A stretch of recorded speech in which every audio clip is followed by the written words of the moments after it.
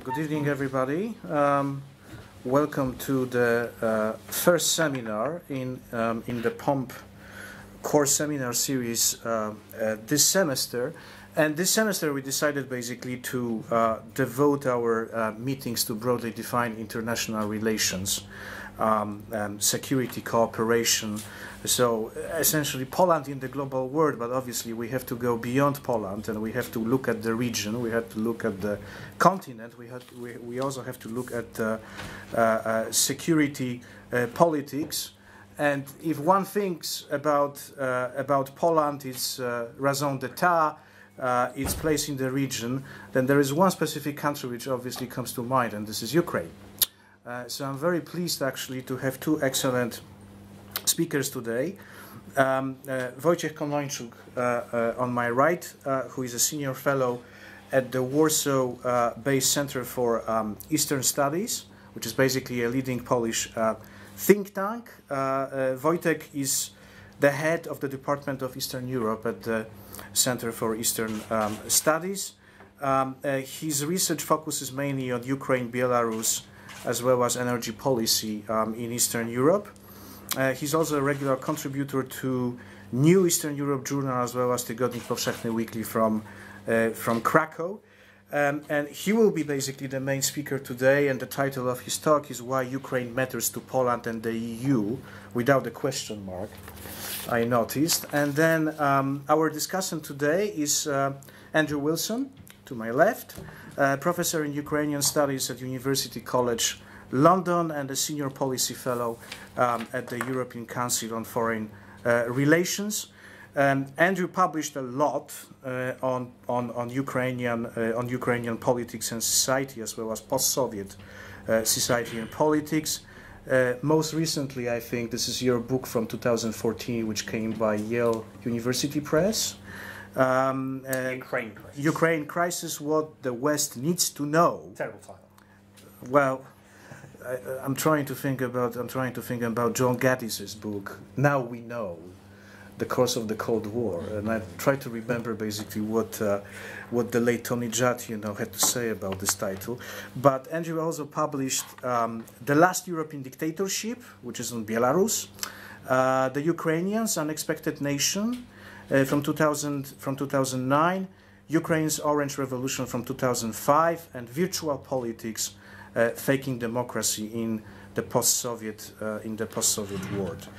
He also contributes at the to various papers and publications at the European Council on Foreign Relations. So we have two excellent experts today, and Wojtek, it all goes to you now. Professor Kunicki, ladies and gentlemen. Dr. Kunicki, okay. Thank you very much for having me here. It's a genuine pleasure to share with you my understanding of the situation in Ukraine, Polish-Ukrainian relations, and why Ukraine is a significant country for Europe. I assume that your knowledge about all these issues is higher than average, but at the same time that majority of you are not experts on Ukraine. And on this presumption, I create the following structure of my presentation. In the introductory part, I would like to say a few words about the origin of Russian-Ukrainian conflict. Then to show some public opinion polls presenting how quickly Ukrainian society became one of the most pro-European on the continent. In the third part, I'm going to give you some of my assessment about situation development in Ukraine. It will be a sort of an attempt to do a sort of an audit of post-revolutionary Ukraine. Then I will argue why EU should engage more in Ukraine for the sake of its own interests. And finally, I will present an important dimension of Ukraine's foreign policy. It is Ukrainian-Polish relations. Okay, let me start with a short explanation why Russia did it, why Russia invaded Ukraine. The Maidan Revolution represented a very serious and unexpected failure of Russian policy towards Ukraine. it was also, it is very important, it was also a personal blow to the prestige of Mr. Putin. So Russian invasion, just a few days after ex-President Yanukovych escaped Kiev, was a desperate attempt to regain influence over Kiev. Actually, the Kremlin wanted a quick revenge. And Crimea provided the easiest source for Russia, the easiest leverage against Kiev. After invading Crimea, Moscow hoped also to destabilize the whole southeast of Ukraine, predominantly Russian-speaking region from Kharkiv to through Dnipropetrovsk to Odessa. Here you can see the 2001 census showing how popular is Russian language in south east part of Ukraine. So it's not an accident that Russia chose three regions, Crimea, Lugansk, and Donetsk regions where Russia is the most commonly speaking language. But due to many reasons, I don't have a time now to discuss it in details. Russia's attempt failed. Russia was successful in just part of Donbass.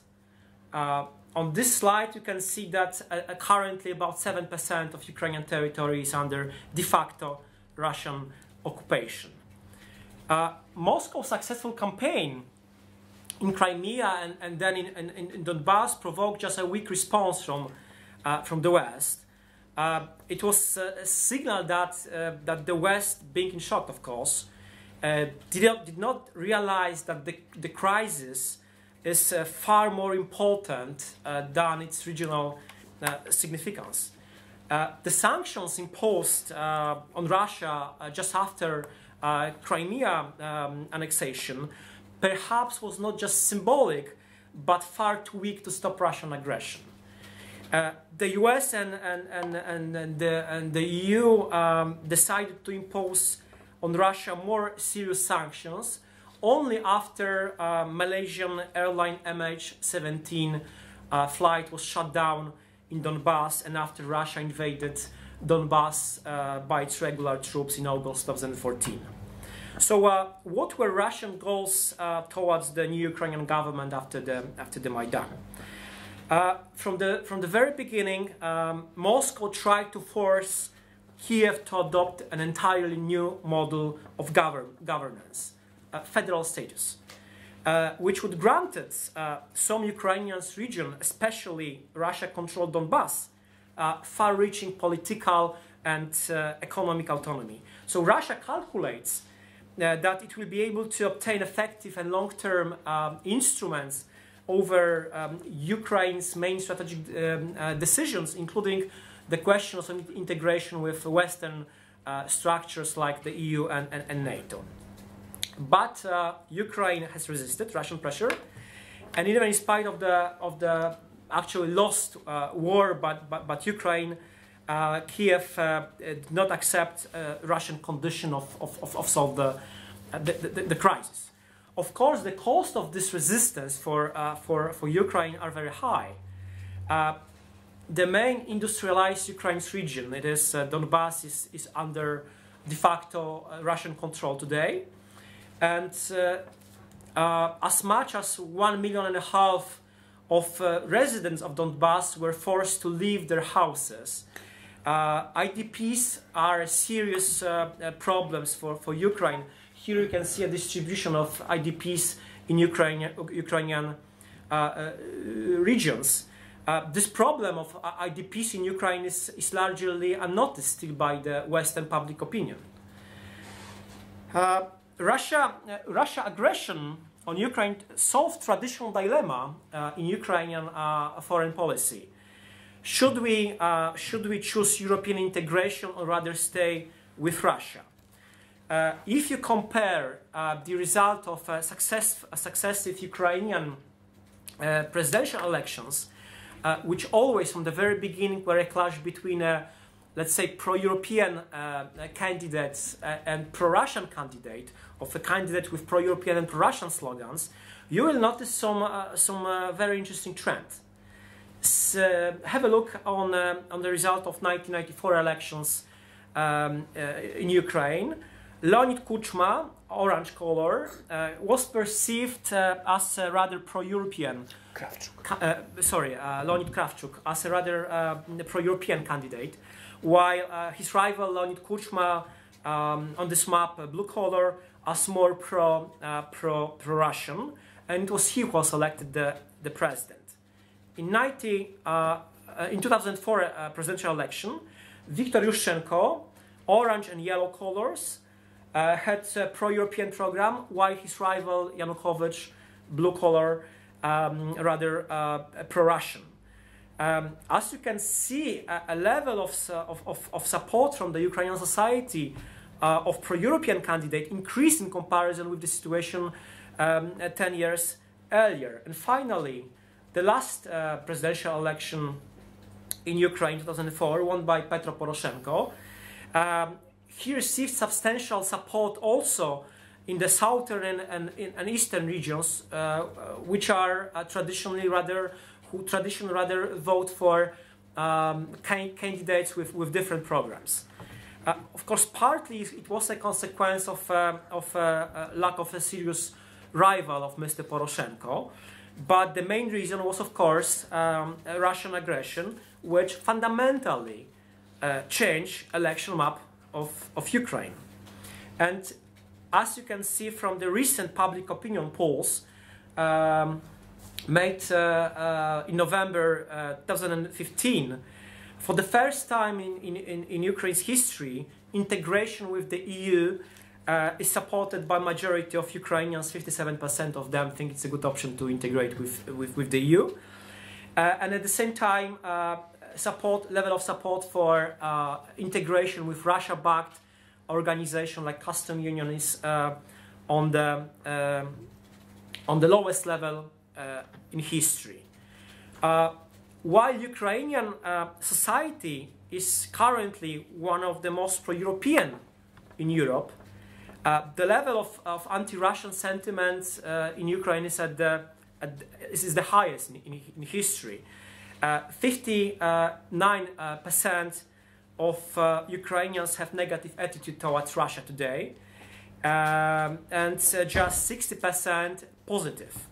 So we are observing a very quick process of disintegration of Russian, Ukrainian political, economic, social ties. And just one example, here you can see how quickly Russia degraded its position as #1 foreign partner of Ukraine. From usually 1/3 of Ukrainian export went to Russia. For the first 11 months of last year, it was almost 13%. Now I would like to focus on domestic situation in Ukraine, especially on an attempt of reforms after the Maidan. And here you can see a starting point. Ukraine's GDP in 2014, according to the World Bank, in comparison with some other post-Soviet countries. I think that conclusion is quite obvious. Ukraine is one of the poorest nations, not only on post-Soviet area, but also in Europe. It is mainly the effect of 2 decades of lack of reforms or imitation of reforms. I think it would be impossible to find such a big nation in Europe which needs reform more than Ukraine today. Perhaps other example would be Putin's Russia. The main reason of Ukrainian revolution was not only the opposition against increasingly authoritarian rule of President Yanukovych, but also lack of reforms. So the Maidan revolution was not just a call for more democracy, but in equal measures, I think it was a call for modernization of the country. So not surprisingly that after the Maidan, the elite which took power after the Maidan, they put word reforms on their standards. Just two examples of what Mr. Poroshenko, after he was elected president and Prime Minister Yatsenyuk, when he was elected Prime Minister, what they said about the election, about the necessity of reforms. Unfortunately, it soon turned out that there would be no reforming blitzkrieg in the post-Maidan Ukraine. In the first months just after the revolution, a time when social mobilization and readiness, society readiness to bear the cost of reforms were at their highest, actually very little happened. Here you can see what reforms, according to Ukrainians, are the most important. It's anti-corruption reforms, judiciary, healthcare, decentralization, and almost all spheres of state functioning. I don't have enough time to stop in details on all this sphere, of course, so I choose just 5 cases, which I think shows what is happening with reforms in post-Maidan Ukraine. First, decentralization reform was prepared, which is necessary to create a properly functioning local government structures, which is necessary to stimulate regional development. The document, the project of decentralization law, which was well received by the majority of experts, in last August was successfully passed in its first reading by the parliament, and the second reading was scheduled for late 2015, but it was postponed. The second reading was postponed as the government predicted that it would not be able to find sufficient support from the deputies. What is the reason? Some members of the ruling coalition they are against this decentralization bill because the project contains clauses on, I quote, the special way of functioning of local government in some district of Donetsk and Lugansk provinces. And according to those Ukrainian MPs, this would open the way to give autonomy status for Donbass.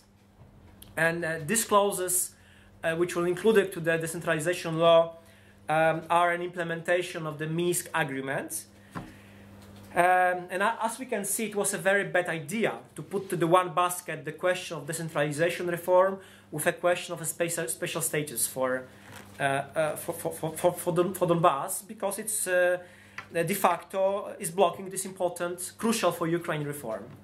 Second case, it's anti-corruption. After the Maidan, 2 anti-corruption bodies have been created: National Anti-Corruption Bureau and National Agency for Preventing Corruption. As a result of a long process of building these institutions, political bargaining around nomination of their bosses, and prolonged recruitment of the staff of these 2 bodies, these 2 anti-corruption institutions are still inoperative. And of course, the problem of corruption in Ukraine belongs to the most important challenges Ukraine faces today. This slide shows Ukraine's main challenges: how to implement reforms in a situation of ongoing conflict with Russia and endemic corruption. Third case. Kiev undertook the reform of the judiciary, the reform which after the presidential election was called by the President Poroshenko the mother of all reforms. Some laws have been passed. Two crucial are on the restoration of trust in the courts and on the prosecutor office. The changes so far have been going into good direction, I would say, but they are still insufficient and require more action, including an effective fight with corruption in the courts themselves. Moreover, the reform has met a strong opposition from the judges. Fourth case, gas reform has been initiated, and I believe it's one of the most important reforms. As if successfully implemented, it will have an influence on not only on energy sector but also on many other areas of states functioning. For example, repairing the financial situation of Naftogaz. This is a Ukrainian gas monopolist, which generates losses amounted to 7% of Ukrainian GDP, would have a positive effect on public finances.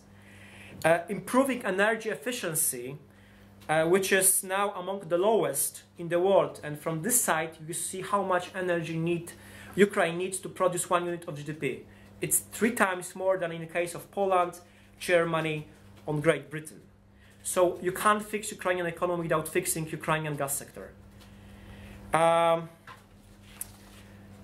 Fifth, the new government launched some reforms in the economic sphere.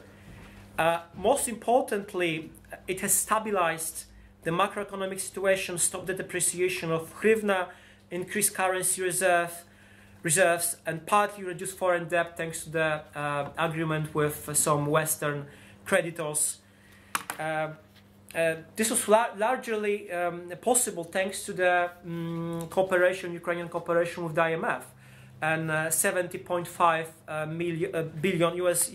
billion aid program from the International Monetary Fund. Measures have also been taken to deregulate the economy and some changes in the tax system, but there is no comprehensive approach from the Ukrainian government side to improve the operating condition, especially for small and middle-sized Ukrainian company, which is very necessary to put Ukrainian economy on the path of growth. I would say that actions of the Ukrainian authorities in improving conditions for economic activities are well illustrated by the recently published Doing Business report, which noticed improvement in just 3 of 10 categories which were studied.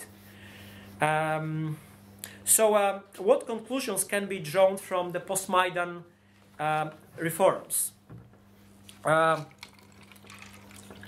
In normal circumstances, the changes introduced in the last almost 2 years would have to be regarded as a significant progress.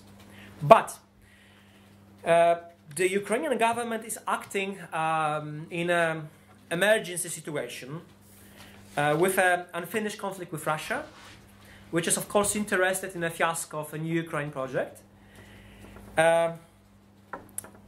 We see that in recent months, Ukrainian reforms have been introduced with more and more difficulties and growing resistance from different interest groups who are not interested in systemic modernization of Ukrainian economy, including some oligarchs who are still important political players in Ukrainian politics. Here you can see 50 richest Ukrainian citizens controls half of Ukrainian GDP. In the case of Russia, 50 richest Russians control 17% of Russian GDP, and in case of the US, almost 5% of the GDP. So we see that it's one more problem to solve, how to reform Ukraine with so strong opposition from the oligarchs. A serious obstacle in the process of reforms is often visible, like lack of political will on the part of the authorities.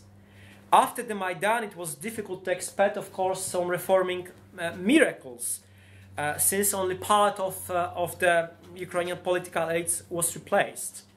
I think it's a crucial element. We can't expect deep modernization with the same elite. And Ukrainian elite, to large extent, is the same. What is really important, after the revolution, there was no changes in the mechanism of Ukrainian politics. Some participants of Ukrainian politics traditionally attempt to use their office in building their own business empires, which is still noticed, especially in the case of the current Ukrainian Prime Minister. This can also explain the lack of interest in a real fighting with corruption. Although anti-corruption body have been created, there has no breakthrough in this sphere. And the funding provided for them in the new budget are too low to make fighting with corruption really efficiency. Therefore, the experience of last almost 2 years shows that the reform process is far from being completed. Bringing the Ukrainian state to a healthy condition and thus getting rid of post-Soviet mechanism and implementing European model, it will be a long-lasting process that will require firm actions not only from the government, but also some assistance from the West. The lack of expected results from the reforms provoke increasing frustration among the public, and here you can see recent polls. So currently, 70% of Ukrainians believe that the country is going in the wrong direction. It is a similar result, as you can see also from this slide. It's a similar result as before the revolution, the second Ukrainian revolution. The fact that the public has no felt any improvement, I think it's one of the biggest failure from the post-Maidan Ukrainian government. The positive changes which have been already undertaken do not guarantee the success of Ukrainian reforms, and furthermore are not irreversible. It seems that in the coming months, condition for reforming the state will be even harder due to at least two factors. It's a growing internal conflict inside Ukrainian ruling coalition, but also growing impatience from the Ukrainian society. And there is also a third factor, which is not yet completely frozen conflict in Donbass. The combination of all these elements I mentioned allows the belief that the process of reforming Ukraine, which has just begun, will take a long time. And I would say that the outcome of this process is still unclear. Of course, Ukrainian government should do more. I very much like the statement US Vice President Joe Biden made a month ago in the Ukrainian parliament. He said, it was, I truly believe it was a historic statement. the whole his speech in Verkhovna Rada. So he said, which is actually true, that the whole world is watching you, Ukrainians. Seize the opportunity and give an example to other nations on the post-Soviet area how to effectively reform a post-Soviet model. How in this situation the West can help? What could be recommended? I would focus on 3 points. The EU has to more engage in the reform process and needs more consistent approach. Analyzing the current European policy towards its eastern neighbors, we should notice limited EU's ability to influence the situation on this area. The ENP, European Neighbourhood Policy, failed to meet EU expectation in all key areas like political stability, democratic governance, economic transformation. Also, for the sake of our European interest, if we want to have a stable neighbors with a solid economy and a stable political system without mass migration and without security challenges, we should do more in assisting in Ukrainian reforms. Second, the EU needs to understand that transformation of Eastern partners, post-Soviet states, has no analogies. I truly believe that the West makes often a mistake because it tries to compare transformation of Central Europe countries with transformation of Eastern European countries, post-Soviet states. But these 2 models are very different. Polish, Slovak, Hungarian transition experience, in a bigger part, I believe, is not relevant for example, Ukraine. Transformation at the beginning of 1990s, it was a transformation, I would say, simpler, more simple, because it was a transformation from a communist model, central planning economy, to democracy, free market. We can call it altogether European model.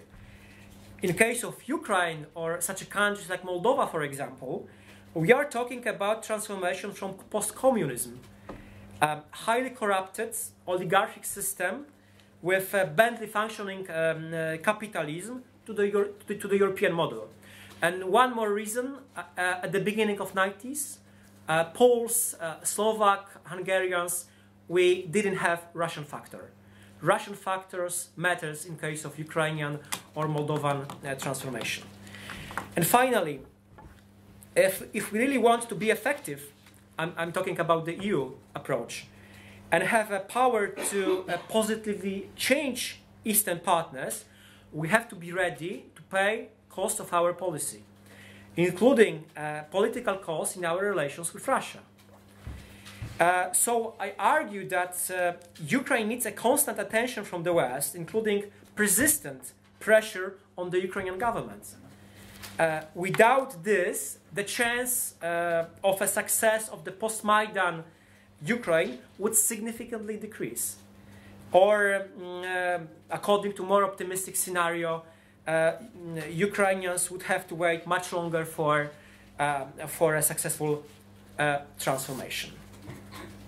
Okay, now I would like to switch to Ukrainian-Polish relations. Let me start from the thesis that the last 25 years in Ukrainian-Polish relations have been a success. To understand the scale of this success, we have to bear in mind that between the end of the Second World War and the beginning of 1990s, when Ukraine became an independent country, it was a frozen conflict in both nations' relations.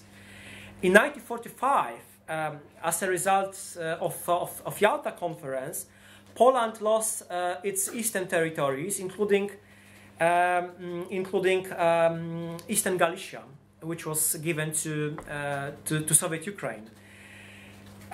Then we lost also the city of Lvov for Poles, one of the brightest points on the map of Polish cultural, science, political life. When almost 50 years later, Polish-Ukrainian relations were unfrozen, Poland was the first country to recognize Ukrainian independence. It means that Warsaw had no territorial claims, which of course was a very good start of new relations. To a large extent, this miracle, and I think that that the word miracle here is a justified word. So for this miracle, the Polish emigration circles were at least partly responsible, especially the French-based Kultura Monthly, who since the 1950s started to write that the Poles had to accept its new borders, which was of course very painful then for this generation of Poles. Kultura also works out a new concept of Polish foreign policy towards its Eastern neighbors. Of course, it was rather a wishful thinking in the 1950s, 1960s, or even 1980s, when Polish emigration circles had no influence on communist Poland. But after 1989, this wishful thinking, this emigration ideas and concepts were incorporated as cornerstones of new Poland's foreign policy. And from the very beginning, Ukraine occupies a very special place in this new strategy of Polish foreign policy. After the collapse of communism, Poland and Ukraine have declared very close cooperation, which have started to be called a strategic partnership. And what is important, no matters what political party was in power in Poland or Ukraine after 1991, bilateral relations have always been rated as good. For Poland, independent Ukraine, to some extent, was a guarantor of Polish independence. To feel safe, and due to Polish geography, it means mainly safe from Russia. We need, and we still need, a stable, democratic, and pro-European countries between us and Russia. So therefore, from the beginning of 1990s, Warsaw has been a keen supporter of Ukraine on the international arena, including its European ambition. And paradoxically, I would like to show you polls made just before the Maidan. Paradoxically, more Poles than Ukrainians supported European integration of Ukraine. In December 2013, 58% of Poles thought it would be a good idea if Ukraine joined the EU, and just 50%, or as much as 50% Ukrainians thought then it would be a good idea to join the EU. At the same time, 1/3 of Ukrainians thought it would be a good idea to integrate with Russia-backed custom union, and only 8% of Poles thought it would be a good idea for Ukraine to integrate with this Russian-backed integration structure. So indeed a paradox. Usually Poland supported Ukraine without any preconditions. Thanks to good relations between our political elites from the very beginning. For example, President Kwaśniewski could be a negotiator during the first Ukrainian revolution in 2004. And during the second revolution, our then foreign minister Radek Sikorski was a negotiator between the president and the opposition. However, in spite of all this strategic partnership idea, I think that the potential of our bilateral relations has not been fully exploited. There are a few reasons for this. I will name just a few of them. It is asymmetry in Polish-Ukrainian relations, asymmetry of potentials, asymmetry of political will, and asymmetry of interest. We have to remember that after 1991, Poland and Ukraine have taken different paths of development. Poland managed to implement painful reforms and became a member of Western organizations, and Ukraine became we can call it oligarchic democracy, with all the problems I mentioned before. And probably the crucial factor is that in the last 2 decades, Ukraine de facto was unable to modernize itself. I would like to show you 3 slides, which perfectly show this asymmetry between Poland and in Ukraine. It's a Polish and Ukrainian GDP in last 24 years. Our starting points at the beginning of 90s were the same. Poland and Ukraine was on the same. Our GDP was actually the same. As you can see, Polish GDP is now 3 times higher than then, and Ukraine's GDP is on the level of 2/3 of 1991 level GDP.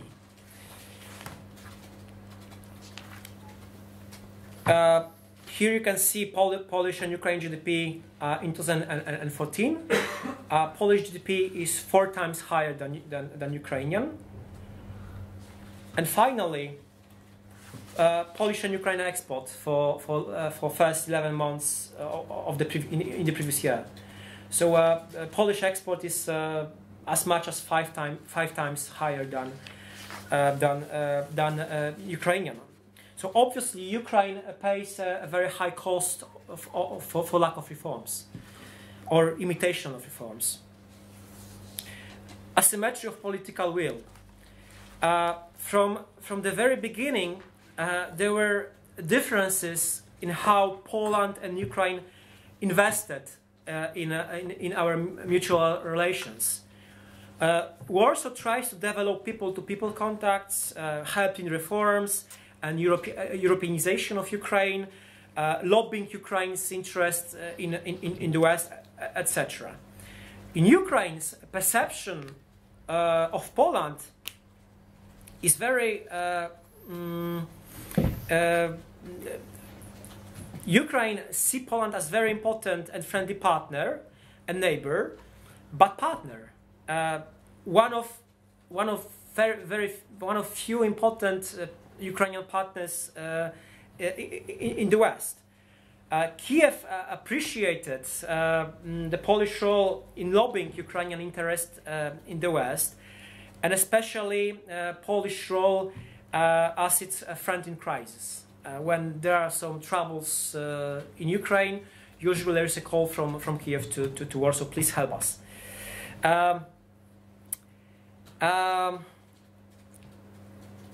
The approach of many Ukrainian top politicians was as follows.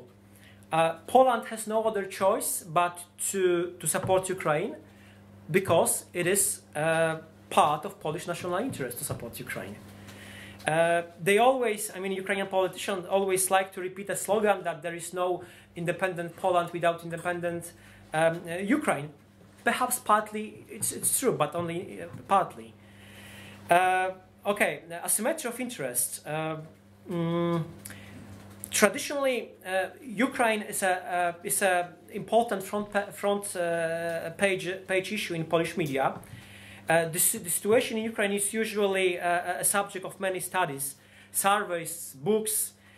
In Ukraine, just the opposite. There is a little information about Poland, and very little political experts who deal with Polish. I will give an example of my institute, Center for Eastern Studies in Warsaw. We have 4 or 5 experts who on a daily basis deal with Ukraine. Honestly speaking, I would have a problem to name you Ukrainian expert who 8 hours a day deal with Poland. Finally, social dimension of Polish-Ukrainian relations. I would like to start from this slide. Again, polls made in November 2015. As you can see, Poland is the most like country in Ukraine, and Russia is the least like. Just 8% of Ukrainians have negative feelings towards Poland. Also, Poles have warm feelings towards Ukraine, but the level of the sympathy is a bit lower. According to the recent polls made like 10 months ago, 40% of Poles have warm or very warm attitude towards Ukraine. A new dimension of our relations is Ukrainian labor migration to Poland. The period after the Maidan revolution brought a rapid rise in number of Ukrainians migrating to the EU, mainly to Poland. Currently, according to our estimation, about 500,000 Ukrainians work in Poland, and majority of them work legally. Such a significant rise in Ukrainian migration is mainly, of course, the consequence of economic crisis in Ukraine, as well as a war in Donbass. I think that Ukrainians prefer Poland due to at least five reasons. Its geography, it's a stable growth of Polish economy, it's a simplified procedure of access to the job market, Polish job market, relatively large demand for workers, and language and cultural similarity. Once again, a pull. It's a knowledge of Polish language in Ukrainian regions. According to this poll, 1/3 of Ukrainians believe that he or she is able to communicate in Polish. Just if you give me 2 more minutes, I would just now stop for at least 1 minute at the issue of history influence on our relations. Dispute over history is actually the most important and the hardest to resolve problem between Poland and Ukraine. So there are problems in Polish-Ukrainian relations.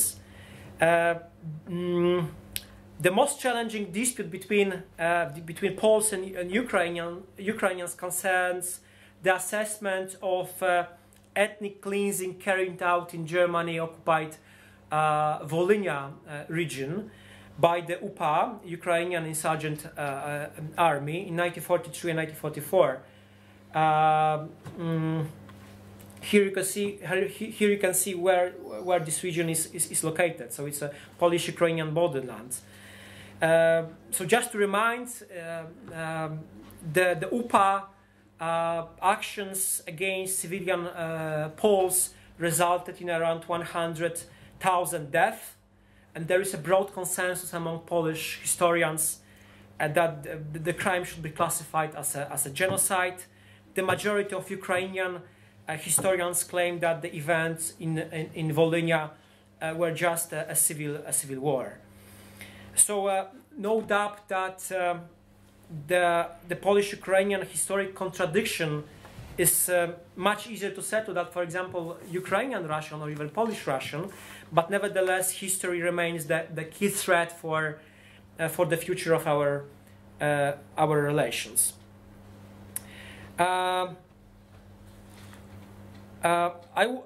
It would be very, very difficult to sum up of this presentation.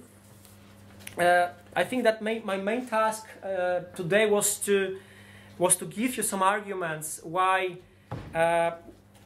Ukraine, in spite of many problems post-Maidan Ukraine faces, why Ukraine matters for Poland, and why it should matter for the rest of Europe.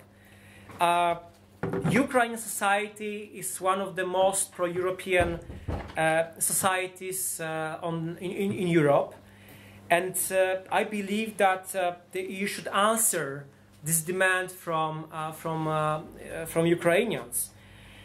Without more European engagement, Ukraine's chance for successful modernization would be in danger. I believe that without our constant, consistent assistance, it would be extremely difficult for Ukraine to repeat successful modernization, for example, Poland or other Central European countries. Okay, I will stop here. Thank you very much. Okay, thank you, Wojciech. Andrew. Thanks. I'll try and stick to 5 minutes. There's a wealth of detail here, particularly in the graphs. I do like a good graph, which not only do they look good, but they tell us important things about key questions, some of which we can expand on in the broader discussion. But I'll come over all professorial and raise the question of whether I heard an answer to the question. Why Ukraine matters to Poland and the EU. I mean, it's reasonably obvious why it matters to Poland, less so why it matters to the EU. The answer isn't necessarily obvious and certainly needs justifying. But drawing out from some of the things you said, 6 reasons is a reasonable round number. As you said, Ukrainian public opinion is now one of the most pro-European on the continent. So firstly, if people should not suffer for being pro-European, firstly that's, well, first and foremost, that's a moral question. But secondly, it's a pragmatic realpolitik question as well. If people are literally attacked for waving European flags, which is basically what happened in the Maidan and after, and if Europe is unable to protect Ukraine as a consequence, then its credibility in the broader world is shot. And it's clear that its policy instruments, like the Eastern Partnership, don't work either. Third, Ukraine's been attacked. I'll keep that sentence short, because it's simple and culpability is clear. So there's a moral right to defend it. Fourth, stopping Russia more generally is clearly important. Russia is clearly a broader threat than simply being a threat to Ukraine. In particular, fifth, Russia is a spoiler power. I've found particularly interesting this discussion about late transformation being more difficult, because it's transformation from post-communism rather than from communism. So if that's not possible, then that is a really depressing message to a whole number of post-communist countries. It basically means that Russia is the anti-Obama. If you remember Obama's slogan on his original election was "Yes, you can." Yes, we can. So Russia's message to its neighbours is "No, you can't." Sixth, bear with me. I mean, Ukraine. I mean, Europe is sclerotic. It's gridlocked. It has all sorts of problems. Potentially, Ukraine is not a direct solution to these problems. It's not a recipe for others necessarily, but it represents a kind of spirit of solution. You have protest, you have elan, you have idealism. So it's very important that that succeeds. And that I'm actually involved in a project in Spain, which sounds completely hopeless, trying to convince Spanish hipsters, people in Podemos or whatever, that the Ukrainian reformers are like them. Right? That they're young and they have idealism and they want to change old Europe for the better. That sounds like an impossible sell, but I believe it's logical. That's 6. Obviously avoiding the negatives, collapse, mass migration, etc. is hugely important as well.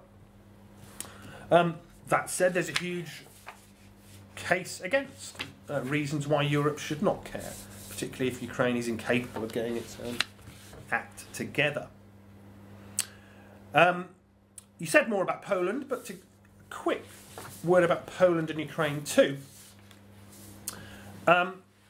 Ironically, before the elections, the Polish elections, Poland was feeling somewhat aggrieved, quite rightly I think, that it was excluded from the main diplomatic process over Ukraine, the so-called Normandy format, basically led by Germany and France. Not quite sure what France was doing, so basically led by Germany. Precisely because Poland has been a very good foreign policy solidarity player, to use a favourite Polish word, which is now under threat. PiS is an anti-Russian party, but... As well as Civic Platform was. Sure, but it's more anti-Russian. But there are dangers in being an inward-looking nationalist Poland, because this is precisely the time when solidarity foreign policy is precisely what's needed. Poland should be part of that broader front of European support for Ukraine.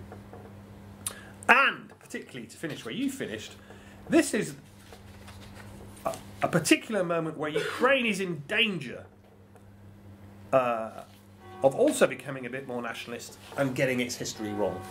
So it's precisely the kind of moment when you should be helping them get it right. And that includes Polish-Ukrainian history too. So I'm slightly worried about the new Poland, but I'm a lot more worried about the new Ukraine.